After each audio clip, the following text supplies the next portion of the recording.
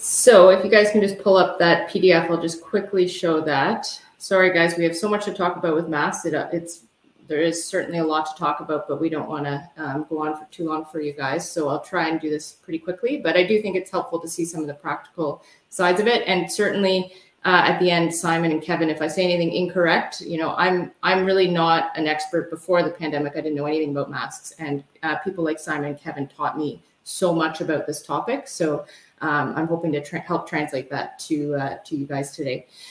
So the fit, filtration efficiency, and the function of your mask is very key to prevent that inhalation of aerosols.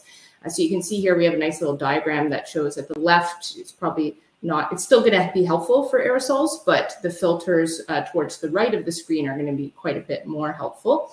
And the same with the fit of your mask. So there's different sort of tips and tricks we can do to try and improve the fit, and then we can get fancier and get a really approved standardized respirator or even fancier type equipment that's going to be even better protection.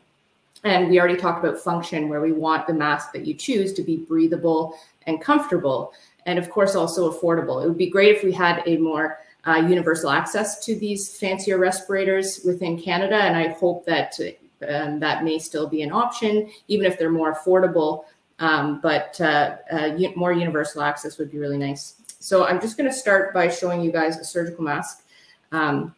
Here is a ASTM level 3 surgical mask. This is by a Canadian company, VitaCore.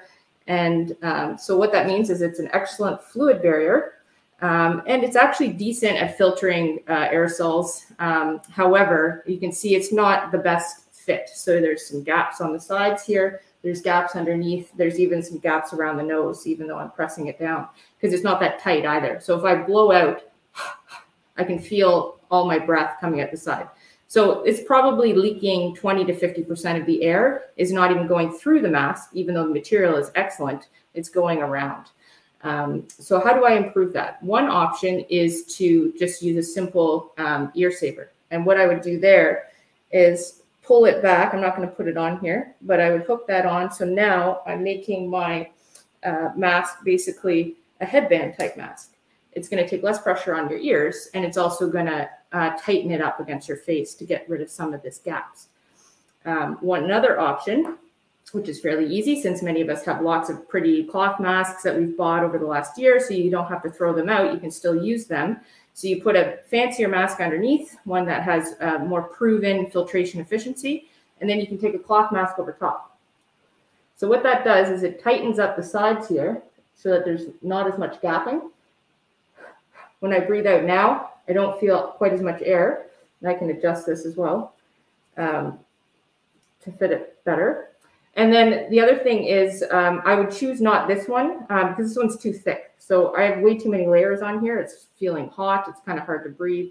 So if you are going to do that, I would recommend a thinner cloth mask and one that does fit tight to your face, because it's almost you're using the cloth mask like a brace.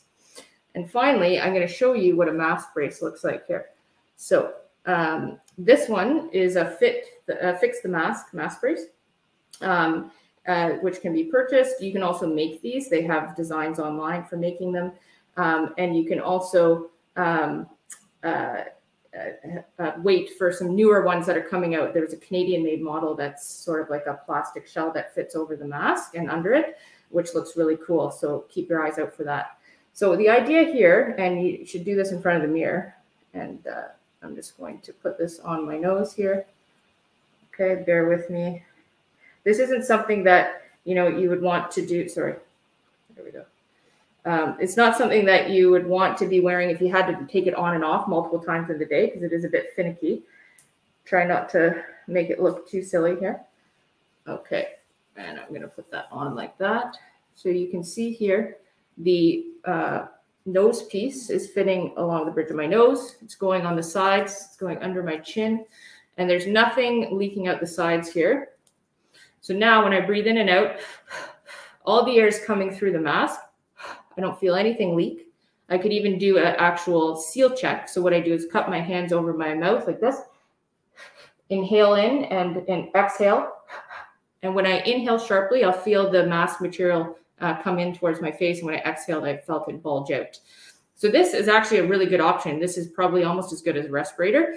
Obviously, it's impromptu. It's sort of a DIY type of option because of pandemic. It's not going to be approved for healthcare workers and high-risk workers, but it's going to do a pretty good job. And you have a nice fit for this. So certainly something to think about. If you have a bunch of procedure masks that you know are decent quality lying around, you can get yourself a mask brace.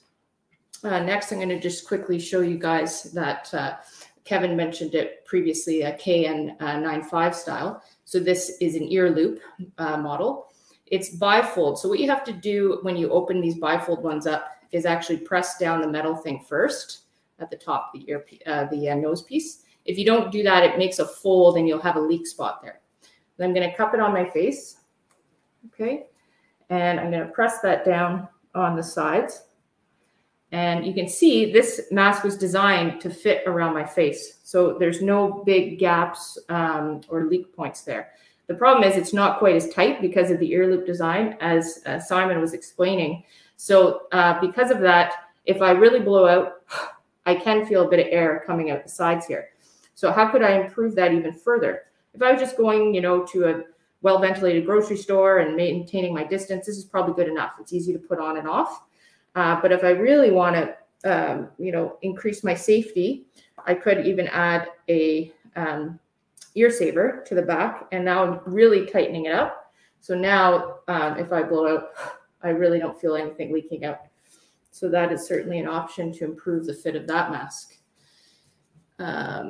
This is, I won't put this one on, but that's a true N95 approved mask. So the reason this one's approved, NIOSH N95, well, sorry, it's not NIOSH approved because it's a new Canadian model, but oh, not done yet, Ellie. Sorry, that's my daughter there. So the reason this one is better for healthcare is because it has the headband versus the ear loop design here. And finally, I should have kept Ellie in here to show her the children's mask, which I almost got to, but she probably wouldn't cooperate. So here's this one folds open like this, okay? And this is the one I wear at work. I've been wearing it for almost a year now, very comfortable. You kind of push in the sides a little bit and it cups on your face. Put the top strap up here, bottom strap down here.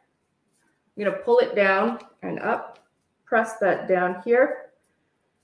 And now I'm going to try a seal check. So I'm going to cup my hands over, inhale sharply. I feel the mask coming in. I'm going to exhale. I feel it bulge out. I don't feel anything leaking around my eyes or around the cheeks. So this fits really well. And I've passed a fit test on this mask with a port count test. So of 200, which is the perfect you can get on that. So I do know that it does fit well for me. And I should mention this is a CAN99. That means it has even better than 95% particle filtration efficiency. Here is a kid's mask. This one is the Canada Strong one. They're quite cute. I know a bunch of kids who are wearing these now to school, and they actually, everyone that I've heard from has said that their kids find them more comfortable than their old cloth masks.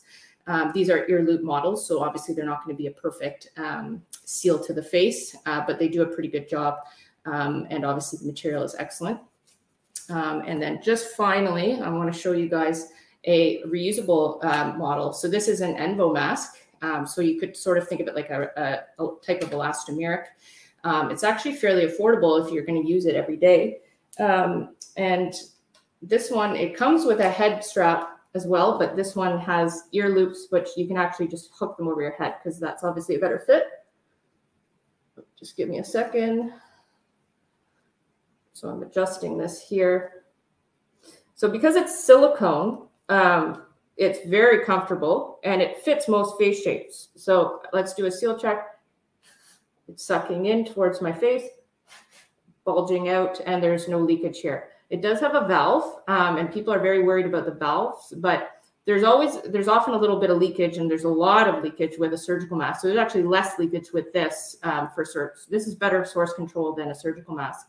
But you could also tape the valve so that the air just filters out through this material, and it would work even better for source control. So my only thing about this is it does look kind of silly. So we're not used to seeing people walking around like this. So it doesn't meet the fourth F, which is fashion. But otherwise, it's an excellent option. It's very comfortable, and it is a very good mask. So I think that's it. I'm going to take this off and stop looking silly. I love it so very, very much, Dr. McDonald, and especially with that fourth F of fashion. I'm going to pop back up your fit slide again before we say goodbye to this portion of the presentation, because we had some requests on the YouTube to have a look at it again. But of all of the masks you talked about, you'd mentioned that the Tiny Humans ones had come from Canada Strong. We've been getting a lot of questions on both Twitter and in the YouTube stream around where to shop. Where to shop for masks? Yeah. We have the Masks for Canada created a document that has a list of a lot of the ones that have been Health Canada authorized. The sort of that extra layer of standardization and that Simon's been talking about, so that you avoid the counterfeit ones. So if they're on that list, as well as on that CDC list that he talked about, to avoid the counterfeit ones, then you know they're better. So we can probably link that up somewhere. It's got a lot of good options, but there's lots of nice Canadian options now. I don't want to leave any out, but Eclipse, Canada Strong, VitaCore. I think there's a Canada Mask with a Q. So there's a bunch of companies that have really stepped up. There's other companies that are working on other reusable models, which are excellent. So I think I think most of those are on that document.